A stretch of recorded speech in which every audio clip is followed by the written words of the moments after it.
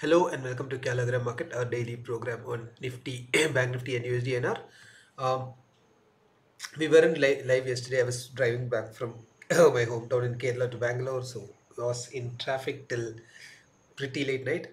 Anyway, interesting new start to the week, interesting new stuff happening in Nifty. So without further ado, let's go right into Calogram Market. First of all, the Nifty chart.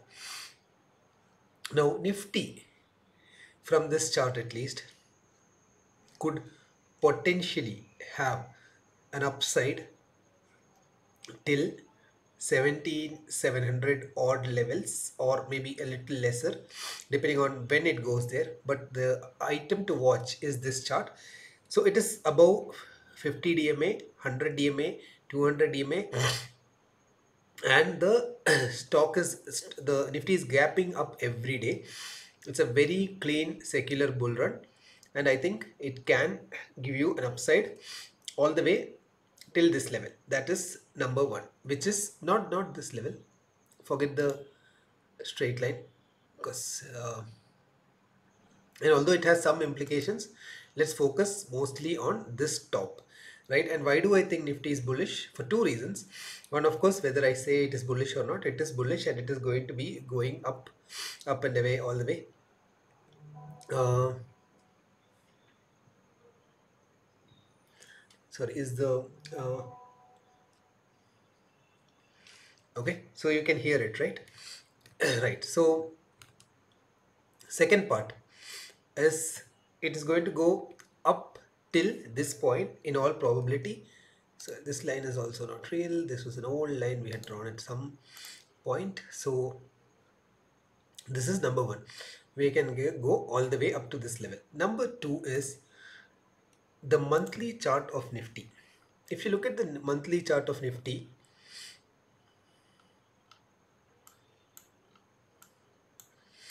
this is what it looks like, right?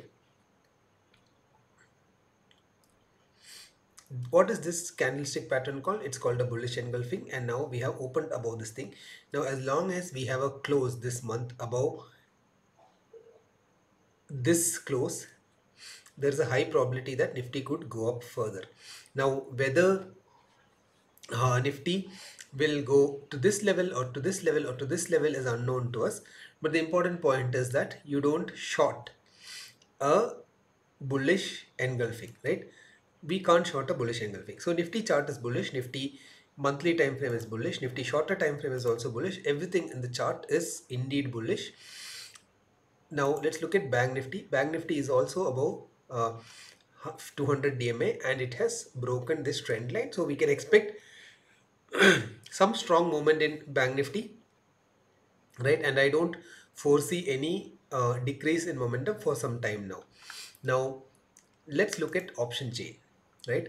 So let's write it down. Nifty is about 200 EMA, monthly candle is bullish engulfing, chart is bullish, buy on dips, do not short. Do not short at this level.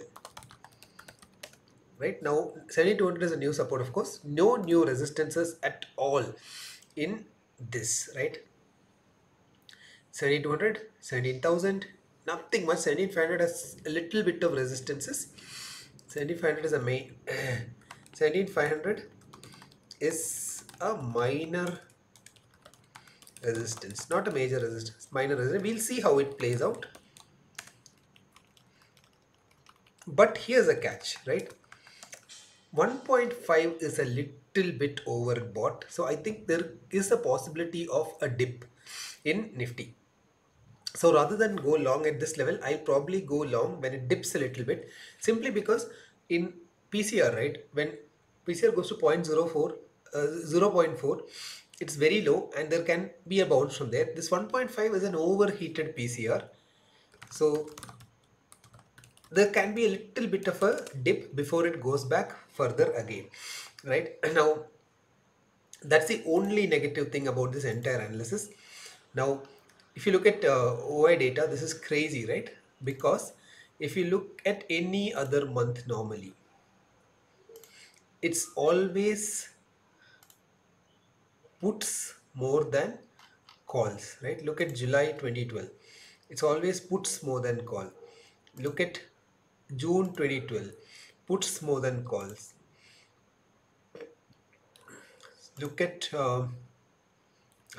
look at May 2012, puts more than call. Everything is puts more than call. But now in August 2022, we have more calls than puts, 2x almost. If you look at this date today, that is 1st of August, we have 2 times as many calls as puts. And if I bought calls, sold puts, bought stocks, bought futures, everything, everything. In fact, the only people who sold stocks is retail, as you can see. And last 3 days, FI has been strong buyers. So everything is pointing towards bullishness. So market is buy on dips till we find a reversal. Potential update upside is still top of the channel, 7700 zones. What do I want to do? I would probably buy bull call spreads. Even buy calls make sense, but you have to be careful of where you enter it, right? Because with such an overheated market, such an overheated PCR, it can go up further. Of course, there's an RBI event also coming, but I have a feeling we might get to see the top of this channel being tested. Why? Because it's just 2% away, right? And market can easily do a 2% move. So this is my read on Nifty. This Bank Nifty read I've already shared, but I'll also share the 1 month chart. Look at month chart on Bank Nifty. It's again a very strong bullish engulfing, right? And finally, moving to USDINR. USDINR has taken a plunge. We were talking about this earlier about momentum slowing. But after the FOMC meet, at least there's been very, so I didn't have the guts to short, but I was always talking about the trend is still up. It's a buy on dip. The question is, where is the dip and how will you play it, right? So it's a little tricky. I am not sure if I want to ride the momentum of this and short further. Probably I'll stay away from USD INR now.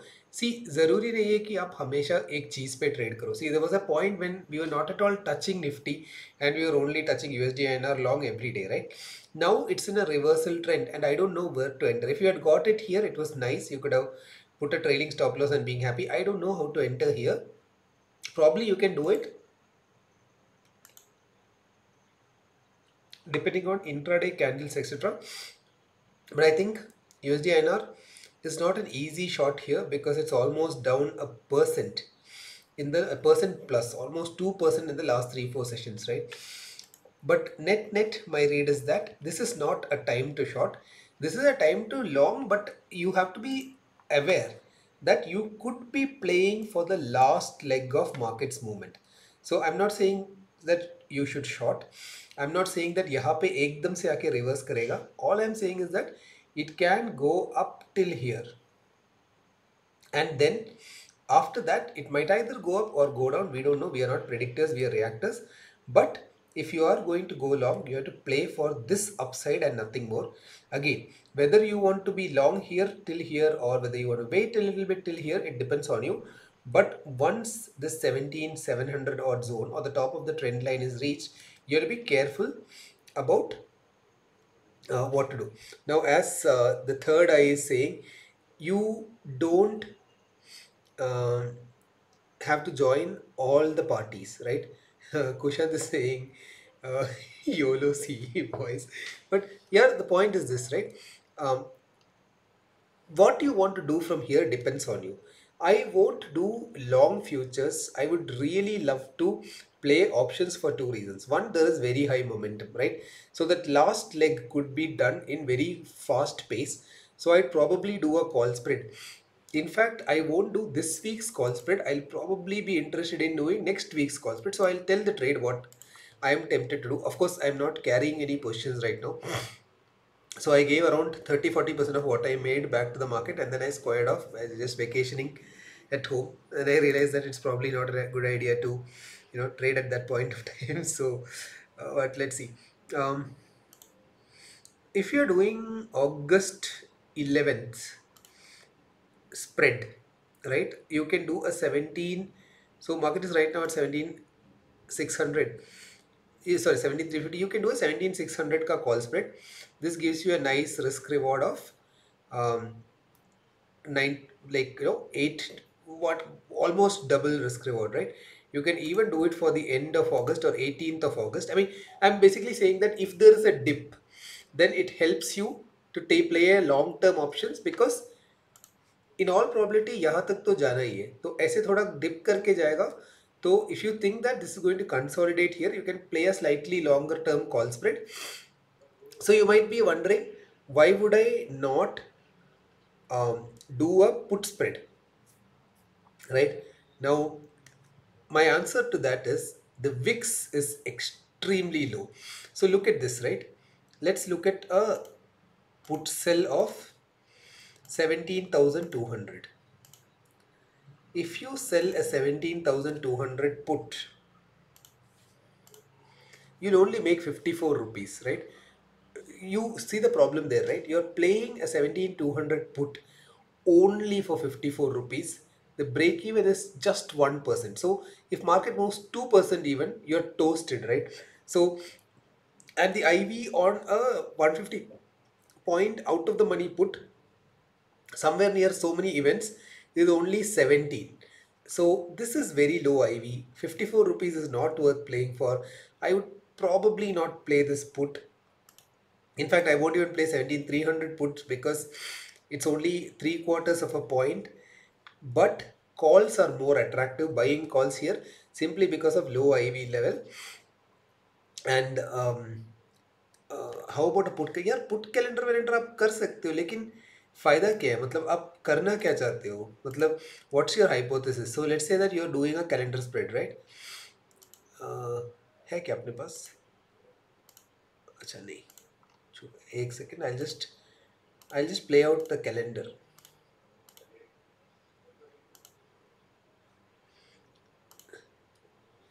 फिर क्यों करोगे आप put calendar? नीचे गया तो आपको मतलब upside is very bad. Oh, but you will probably be doing the other one, right? This, I'm supposing you will be doing this.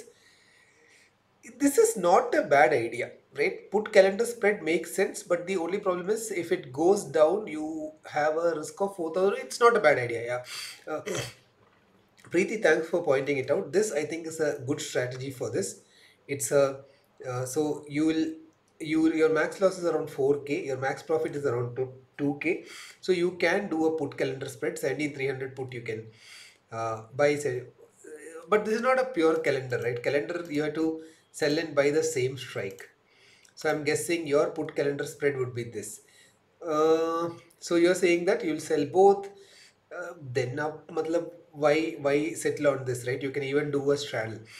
The point is the risk reward on this is only 1:1, and if you have a bullish bias, why are you paying equally for both sides? So probably, I mean, you can do this because you're pretty sure that यहाँ पे नहीं रहेगा, कहीं ना कहीं तो पक्का जाएगा. So yes, calendar spreads are not a bad idea at all. But I mean, ultimately, I don't do calendars because it doesn't suit my style much. But I could be wrong, and calendar could be a great idea, right? But net the point is this, right? The big takeaway is that option buying makes sense here more than option selling for two reasons. One is there is a lot of momentum, right? So whatever movement is happening, it's happening very quickly. So you won't have much theta decay. अगर आपने call लिया, Sunday भी आपने call लिया होता, Friday को भी, तो भी आपका पैसा बन गया अभी, because 1% move up happen, right? Whereas if you sell put, even at a 1% dip, you might end up losing money. So it doesn't make sense, right? 1% dip तो आराम से हो जाएगा अभी. I mean, हो सकता है अभी because it has moved up so much. It can just take a small breather and your put is in trouble. So put, I probably would not recommend selling. Call also, I would definitely not recommend selling. Buying calls might make sense simply because IVs are very cheap and काफ़ी जल्दी आपका पैसा बनेगा if it goes up. And if you are uncomfortable with naked buy call, you can always do a call spread. That will give you a very decent risk reward ratio, and you can play it thoda aggressively also if you think market is going to ekdam se go up. But it's not a option selling time simply because implied volatilities are very low. Vol is cheap, so don't sell vol when vol is cheap. So this is our read on the market today. We'll see you again tomorrow. RBI policy coming, big deal. So please don't speculate on the policy because a lot of people have speculated on the Federal Reserve event, and I'm pretty sure, except people who are going well, it's not a it might not go well. Yogesh is saying I have 16L in my account here. I don't have that much in my account. These are all sensible account. I mean, in the sense that actually no, I don't have that much money in my account. I think I have pledged all my money as margins in liquid Bs. And okay, so I'll just quickly show you one thing. uh, Actually, no, which is screenshot, paisa and all dikhana is not it. But I'll tell you one thing. Whatever number you're seeing as margin available on my screen is not really money. I think it's slightly. So what I do is I pledge G6, I pledge liquid Bs, and basically I don't have money, right? So what I do is all my money is pledged as a combination of G6, T-bill, and T-bill is not pledged, of course, liquid Bs. What it helps me to do is my money, which is my margin, helps me earn some 6 to 7% because of my G6, right? And there's no cash inside it. So basically whatever you make over and above is a bonus. So this is just a cash component. Everything else is like in pledges. So if you have some reasonable amount of uh, money in your account, please consider pledging it, because if you're pledging using liquid Bs, then you'll get 3% extra interest on your pledge. If you're pledging G6, you will get 6 to 7%, sometimes even more than that on your pledge. So please read up on pledging. It's very simple. You can go to Zerodha pledging. There's an Excel sheet they give, a list of eligible securities. So if you have a significant amount of money in your trading account, please don't keep it as cash. Pledge it in government securities and try to earn 6 to 7% more. I'll try to do a video on how I pledge and do all this very soon. But anyway, that's a different topic. I think I've taken slightly more time than I should today. So thanks again, guys, for joining. We'll see you again tomorrow. So